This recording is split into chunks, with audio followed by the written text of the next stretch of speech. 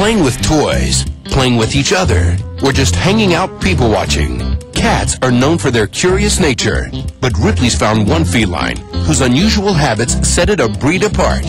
Because believe it or not, this cat insists on living in a tree. And it hasn't come down once in over 3 years. You hear me? Come on down here. The strange scenario all started when barking dogs sent his cat clawing up the bark of this oak tree.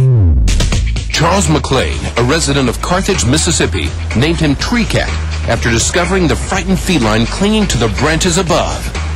I heard a little kitten hollering up in the tree, so we came out and investigated it. I tried to get it down, and it was frightened, and it went up high.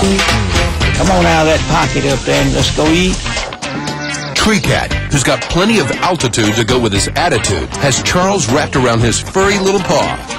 In fact, Charles gets up every day at 6:30 just to make breakfast for his feline friend. Then, climbs a 15-foot ladder to leave the food on a platform he built from scratch. Charles even designed a little dream house to shelter Tree Cat. He's got a good view. He can watch the traffic. He knows he's going to get his meals on time. Now, some of these other cats around, they don't know when they're going to get their food. Not even wicked weather is enough to drive Tree Cat down from the 60-foot oak.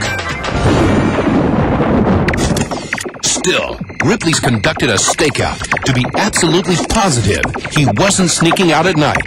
To everyone's surprise, Tree Cat never budged. In fact, he even has a guest now, a little black kitten who recently climbed the ladder and made himself at home.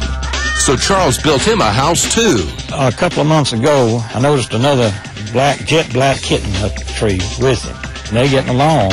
Feline expert Dr. Tracy McFarland believes Tree Cat must have experienced a significant trauma to drive him up a tree. She still can't believe it. 17 years, I have never heard of a cat going up a tree and staying there. And although a skittish Tree Cat won't let Charles hold him, he has become friendlier over the years, even allowing himself to be petted at times. So is Tree Cat destined to live out his 9 lives in that big oak tree? I guess when I get too old to climb the ladder to feed him, someone else will probably climb it and feed him. He's got it too good up there. He's got it better than the cats I know of.